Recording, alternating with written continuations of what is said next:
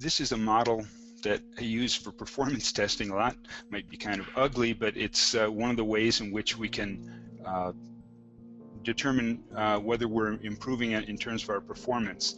There's a lot of star points, there's a lot of symmetry here, and one of the things that we did was, I'm going to pick this loop of faces, go into the edit form command, and then begin to modify it. And honestly, we've made performance improvements, but it's really still, when you have this many star points, it's still a challenge to get this to move quickly.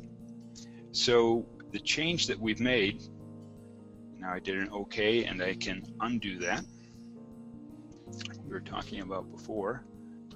But now I'm going to go over to, under the modify, you'll see enable better performance. When I select it, get a little warning down in the corner saying I'm switching to faster performance mode.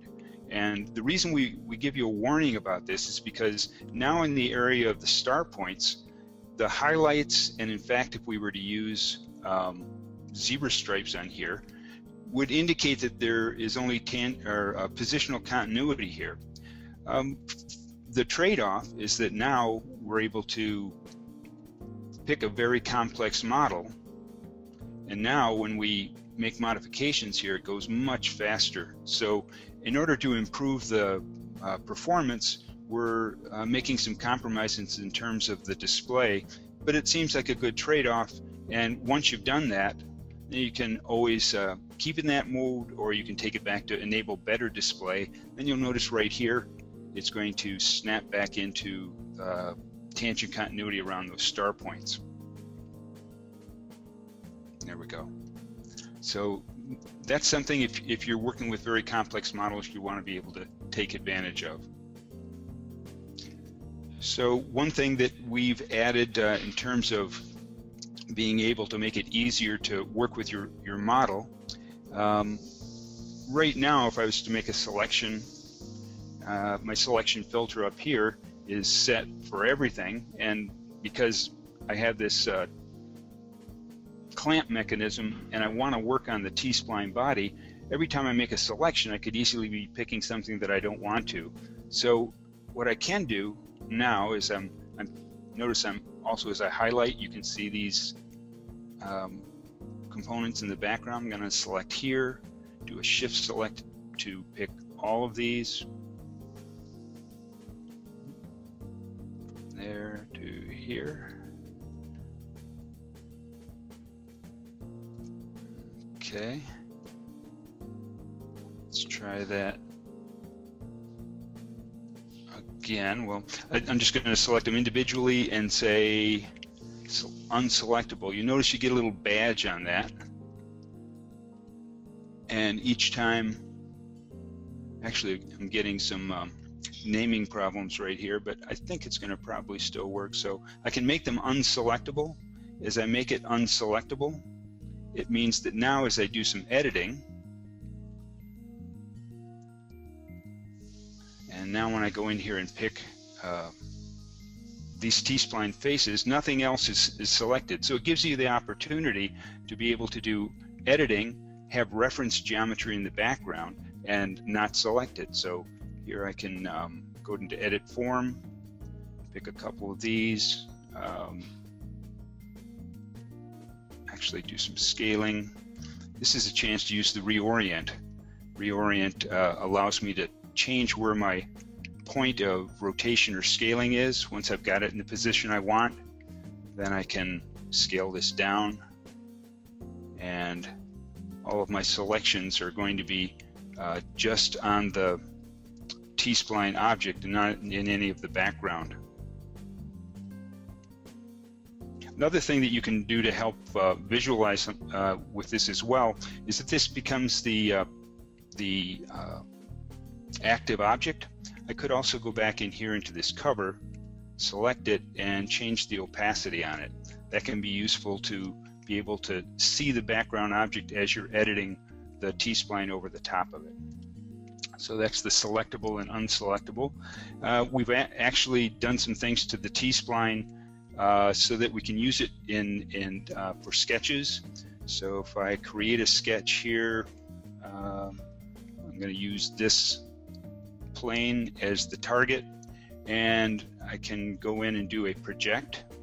With that, I can do a project of this edge, and I can make these sketches visible. Then we can see it right there. You can also, if I stop that sketch, you can also create a sketch and this time do a project cut edges. So I'm going to create, this is my sketch plane, and then do the project cut edges on this T-spline object right here. And that one right.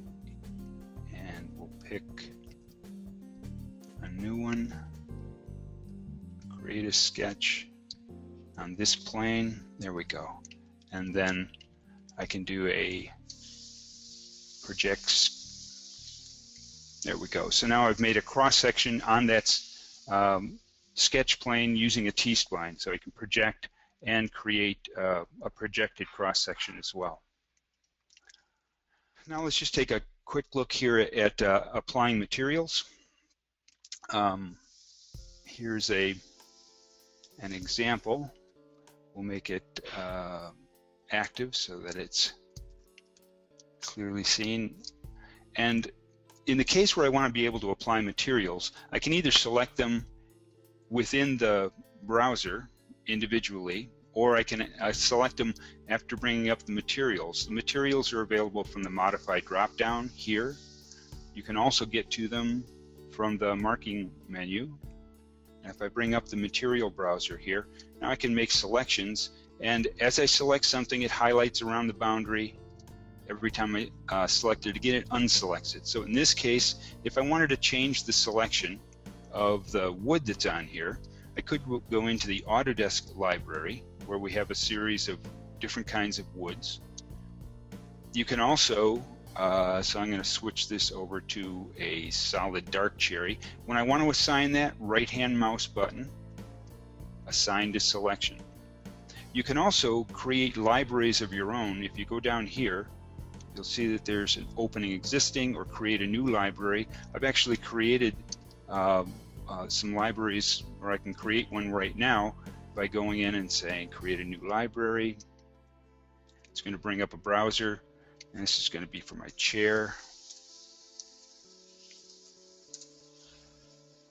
And now it's easy enough to just go into my woods. I'm going to try this one. I can add it to the chair. I could go in and also pick a fabric like a caning, and let's add that to my chair. And now if I go into that library here, see I've got these two materials. Again, things are selected. If I now deselect these items, and I'm going to select this seat, and I can apply that, assign that to the selection. This is also the place when you have added things to a library or send it to your favorites library. By double-clicking here, you can bring up a menu that will allow you to modify the selections. So this brings up an editor, and I select this Add to Favorites and Edit. It gives you access to the texture. In this case, it has a texture, or to the scaling of that texture. You can make a modification, make this smaller. And when I completed that, oops, let's take that 10. Done. Now I've made a finer material there, and I can say OK. And what it's asking is whether I want to keep the original or replace it. I'm going to, in this case, keep both of them. If I were to go into my favorites directory, I'd have both the original and another copy of it with the finer texture applied to it. So I think that covers most of the issues for updates to Sculpt. We're continuing to do improvements, and really appreciate your feedback. We've been active in trying to respond to it. I hope these have been some useful things. Will, I think you can take it back if you want.